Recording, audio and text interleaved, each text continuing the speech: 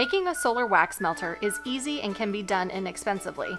I built mine for less than $25. Here's what you'll need. Go to a thrift store and grab a cheap cooler. Most times, they'll also have random pieces of glass you can buy. Next, you'll need some black spray paint, a tin pan, some rubber sealer, and of course, beeswax. The first thing I did was unscrew the lid to my cooler because I don't need it anymore. Next, I cut strips of my rubber sealer to create a border around the rim of my cooler. This helps to create an airtight seal once you place the glass on top. Next, you'll spray the inside of the cooler with black spray paint. Black attracts heat and helps the cooler get hot.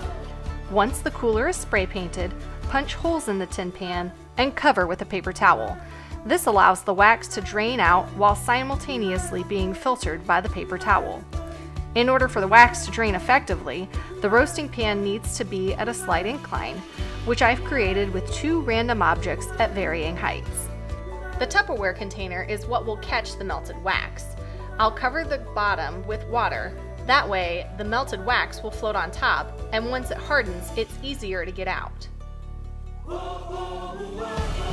Now all that's left is to add your wax, your glass lid, and let the sun do its work.